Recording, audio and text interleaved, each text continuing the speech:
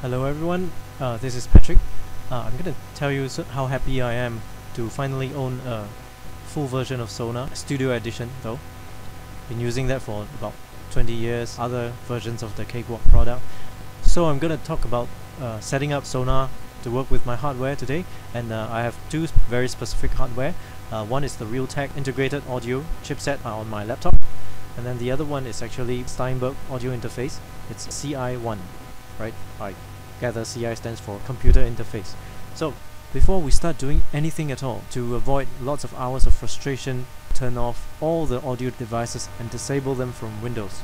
Some of the pro-grade audio devices and maybe some older audio devices demands that the audio software like Sonar have exclusive access to that hardware.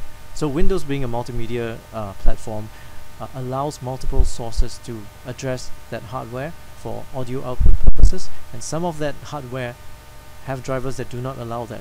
So in the course of our exploration, we may not get audio sounding. That might not be because that the connection is broken or we have a faulty driver. It might be that Windows is just keeping that audio driver all to itself, and the audio driver doesn't then allow other software to take over the ownership. Here I have my Sonar X2 Studio open, and this is the default workspace with the master buses, metronome and preview, and I've deleted the default audio and MIDI track. So I'm going to show you a few places where to watch out for. So if I hit P to bring up preferences, which you also can access from the menu here, edit preferences. So that can be accessed from the menu, but I'm going to just hit P first. I'm going to make sure that my MIDI devices are all connected up and listed and checked. Okay, that should be all that you need to do for MIDI devices. So for audio devices, the first thing I'm going to check is what mode of drivers I'm going to use. Okay, even before this, I'm going to update which I have already done so actually, update my audio drivers for both my devices. There's one more device driver that you need to update. That is the ASIO driver. So ASIO is, I think it's independently developed, that driver. Works with a lot of hardware that otherwise couldn't talk to DAW software, digital audio workstation software. So if you have that installed, I'm using FL Studio, so that's installed for me as well. So if you don't have that, or if Cakewalk doesn't install it for you, go find it. I'll show you where it is, the website later on. So there are a few modes of the drivers that we can use, and right now I'm using WDM, something developed for Windows, and just switch between those. So this is one of the places that you should be looking out for. Okay, and then under driver settings, be very sure that you're setting the right settings here. Okay, I know for a fact that Steinberg CI1 only has one kind of audio driver bit depth. So it's going for 44.1, but the bit depth is actually 24. So to get Steinberg audio interface working, I should be setting this at 24. So that's what I'm going to do now. Going to my devices, since I'm at WDM, the list here is quite dependent on whatever mode this driver is in. If I switch to ASIO, it's going to be listed whatever ASIO compatible devices there are. So now it's WDM, so let's go into our devices and just take a look. This input drivers, which are like microphones, line in, whatever your audio devices allows you to plug in. So I'm gonna ignore that for a while because I'm using my microphone to record this video tutorial. So it should work with no fuss. So what I'm going to do is just turn on this Steinberg CI1 and all of these. Okay, for my Realtek integrated sound chip, I have two headphone outs, and I have one extra one, I think is to the internal speaker. So, and I have a SPDIF. I'm just going to turn all that on, and then I can cycle through each one of them and see whether I have audio sounding. So once I do that, I can hit apply. Okay, sometimes if your instrument is not listed on that list, you can change different configuration and then hit apply again, and that list should update. Okay, there's some kind of warning which we can actually override. So and then if I hit close, it will try and talk to the drivers again. So just wait for a bit. Whatever drivers that I have assigned to, you would see that this was empty before, and now it had all the drivers that I ticked. So it was Steinberg and then the 3 outputs from my integrated audio chip. So what we're going to do to test now, I'm going to go into my synth and add a soft synth. Okay, I'm going to use my M1 LE, which is the light version of the core M1 synthesizer right now. So we have two, I'm going to hit Shift F to frame up all my tracks. What I have is this soft synth that handles all the MIDI data, okay, and then I have a track that contains just the MIDI data that talks to the soft synth or my virtual instrument, which then pushes the audio to my master bus, right? So if I select my MIDI, I should be looking at the left side. So I'm going to try and hit a few notes on my MIDI controller. This is coming up. That shows that my MIDI input device is working, no problem. Okay, but because it's just listening out for to all inputs and all channels, right? If I have like 2 MIDI input, like maybe a MIDI guitar and then maybe a breath controller or a keyboard controller, then I can just let the track be listening out for a certain device only. Okay, but now I'm just enabling to listen out from all devices, and then this is I, this is O. So this outputting to my M1 LE, which is this soft synth. Okay, so that's how the signal's being routed. If I select now this soft synth track, this soft synth is accepting my input from my synth. So if I select my synth, I'm seeing that it's outputting to this stereo. Okay, and then now I come to my soft synth, and it's saying that it's taking my input from this M1 LE stereo, which is whatever's coming out from here, and then output is going into the master. So if I have any like bus or summing buses or groupings of multiple soft synthesizers, I should be pushing it to one of the buses. But now if I just click on here, I can either go to the master bus or any of the sub buses, or straight to one of my hardware devices. Okay, so I'm just gonna let it go to the master bus, and here it shows me conveniently my master bus, okay, side by side. So if I don't want to see that, I can just do this, but okay, this strip exactly equals to this strip. If I select this, I just see that master bus without that soft synth. But now I'm gonna just select my soft synth and then master bus side by side. You can see that the soft synth is going to the master bus and the master bus is going out to nothing, because before that I didn't have any hardware set up. But now that I've chosen a couple of drivers, I'm gonna just drop down, see my list of drivers, right?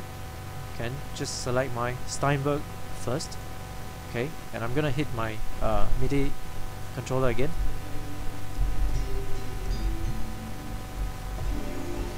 Okay, so once I see something going into the master and it's the VU meter, when I see the VU meter go up and down, means that the signal has gotten through and the hardware is actually working. If the hardware is not working, I would not have any reaction from the VU meter. So if I scroll back here, I can see that my Steinberg, you may not be hearing the sounds, any sound from my picking up from my mic, but actually it is working. Okay, so this driver is working. Now I'm gonna select another driver and go through them one by one. So this is the Realtek integrated audio, and I'm gonna choose stereo. I'm gonna hit my MIDI controller again. Okay, and it is working as well. So I'm very happy about that. I'm gonna go back to my properties. Okay. If both your hardware actually support that 24-bit, then you will be a fortunate person. Okay, if I have two contradicting hardwares, that one just supports 16-bit and then the other only supports 24-bit, I might be in a bit of a trouble unless your audio driver is capable enough to convert or bridge one of the hardware to listen out for the or convert that audio signal into a different bit rate that the hardware can take. So now I've figured out that Realtek output 1 and 2 works. I can just disable 3 and 4, okay, to minus that confusion. So I'm just gonna route that to 3 and 4 again, okay, as a stereo pair, and just show you that okay, it's still working, but no sounds coming out because I don't have anything connected to the line out. Okay, it's still working. So when it doesn't work, the master wouldn't even sound. So this should be all you need to know actually. So that's the end of my tutorial, and these are, after many combinations and configurations, that's what I had to go through. So if this works for you up to this point, you can just feel free to stop the video anytime and just enjoy your software and your hardware. But for those who are really diehard ACO fans, okay, you live by RCO drivers, I'm just gonna attempt and show and see if my drivers actually work. At some point in time, I've had like the Steinberg working, but the Realtek's not through the RCO drivers. At some other points, I have the Realtek working and Steinberg not. So I'm gonna just change my driver mode, hitting P again, my playback and recording. I'm gonna change this to RCO. Once I do that, go back to my devices. This is still in the WDM mode, so I'm gonna hit apply and this list will update. So apply and wait a little bit, and then now it's gonna complain, say there are no audio listed, so I'm just gonna put none first. So this is like a remapping tool for you. If you know something else is working, you can just say, okay, now route all that through to the new device. So after I've done this, you see that all the devices are just RCO for all. So there is a control panel separate from, so that's the drivers, the RCO drivers control panel. So one way you can bring it up is from driver settings, and you hit RCO panel. If you don't see it showing, by this time you should have in your system tray an icon that says RCO for all. So if you don't have this, or Cakewalk doesn't install this for you, you can go to www.acoforall.com and make sure that you have your drivers updated to the latest version. And now in this driver, I'm seeing a list of devices that I have, hardware devices. Okay, this NVIDIA is I'm using a HDMI cable, so maybe it's expecting audio to go through. So I have that turned off. So this is the way to turn it off, this is the way to turn it on. So if you are not getting through to that hardware, or it's not working, you can just turn off, go to devices, hit apply, and then turn on again, hit apply, or something like that. So and hope that the driver refreshes itself. You can see that my mic input is off. That's because I'm routing my creative microphone into the mic inject, so it can't take over that port. So I'm just gonna leave everything on, okay, and hit apply again. Sometimes it starts complaining, but you can just ignore it. Okay, so now we're gonna do the test and try rerouting. So you can see that the master has no output, so I'm gonna just try one by one again. This is the ACO one. I'm going to try the Steinberg stereo. I'm gonna try playing it again. Okay, now you can see that it's receiving, the MIDI channel is receiving the MIDI controller, but it's not getting through to the soft synth send and the master's VU meters, so we know that the driver is not working. Now for my Steinberg, I'm gonna hit P again, go to my driver setting. It doesn't allow me to do my 16-bit or 24-bit, which is good because I know that the Steinberg is like 24-bit.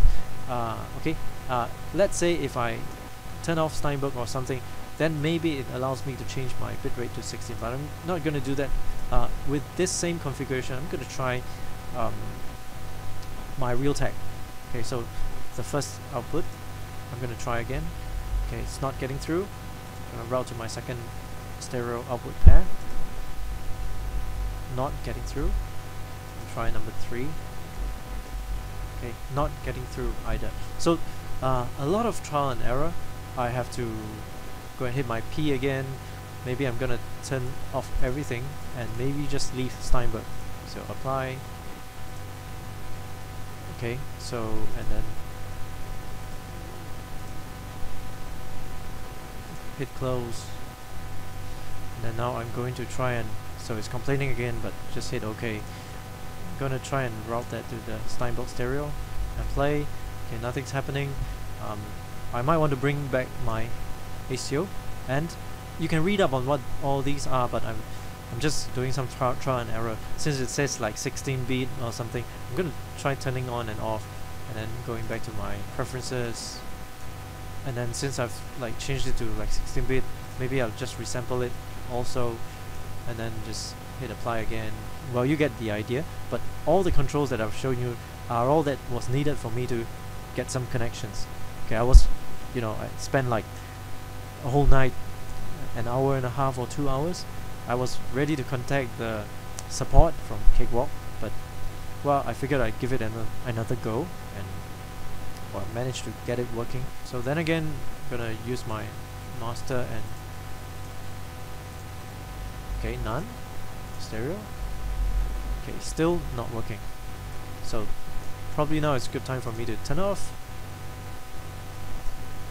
and then go to my preferences again. Since this guy is turned off, so only the Realtek remains, so I'm gonna just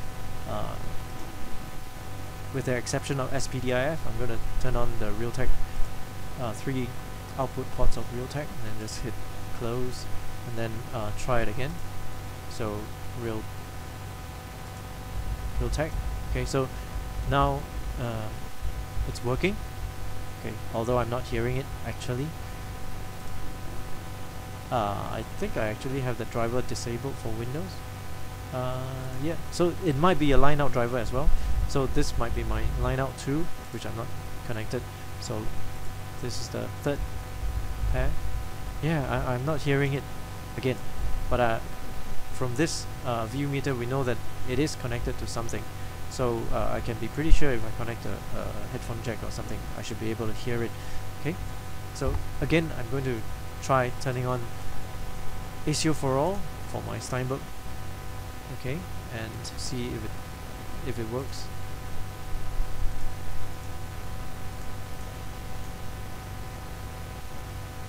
Apply. Okay, so this is one of the times when you do update, apply, and it doesn't happen. It doesn't enable this. So I'm going to close this. Sometimes you have to restart the software, restart Sonar, or so that it can restart the driver or something like that. Or maybe it's because I'm forcing stuff to 16-bit, so it's not compatible with Steinberg. So anything could be happening. Well, if you're a technical person and you know exactly what's happening, it's good, and you can explain everything that's happening, and you know exactly what's going on. But well, I'm sort of like technical, but not that technical. So bringing out my okay, so I've restarted the preferences and read from the driver again, and now there's this Steinberg being listed and enabled again. So I'm gonna just choose Steinberg. I'm gonna route that master bus to be making use of that hardware. Okay, and it's already chosen. I'm gonna play my MIDI controller again. Okay, so and it works. Okay, now I'm gonna be adventurous, take that step and enable the ASIO driver for Realtek again. Apply, hit OK, close it. I'll try and route the master to one of the Realtek drivers. So right now it's still using the STN Steinberg CI1, the third pair of stereo. Okay, and it is working again. It is not sounding on my sound card because I disabled it in Windows, the Windows audio driver. So well, I've managed to do it with this ASIO driver. That was my configuration.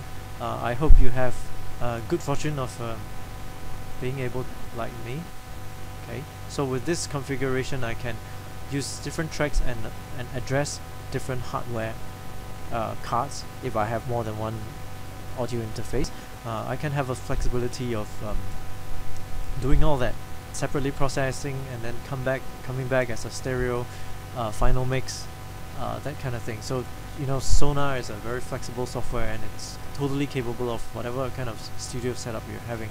So yeah, I hope you enjoy this tutorial, and I hope that it sort of helped you one way or another. Even if you didn't have CI1 from Steinberg or a Realtek, I hope that this workflow and this concept behind and the principles can help you get your studio up and running. So now go make some music. Peace out.